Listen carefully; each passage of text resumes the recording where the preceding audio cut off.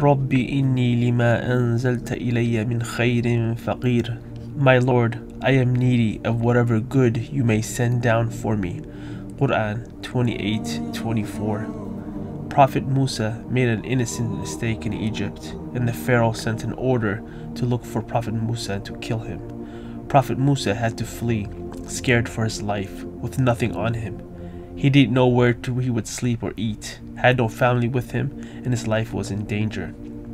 As he was fleeing, he sat under some shade and saw some people giving water to their flock, and two sisters struggling to hold their animals from running to the lake to drink.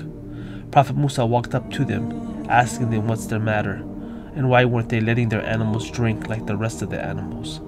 They replied that they wanted to wait until the men had finished feeding their animals water before they fed their animals, because they didn't want to mix with the men, and their father was too old to do it. Prophet Musa voluntarily took their animals and went down to the lake to feed their two sisters' animals.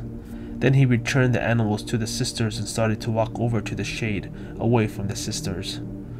Prophet Musa, peace be upon him, wanted to make up for the mistake he had made in Egypt by doing some good deeds. He wanted to take advantage of every opportunity he could get.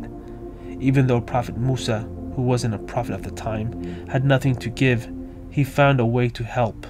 Whenever you give and help others, Allah the Glorious will help and give you.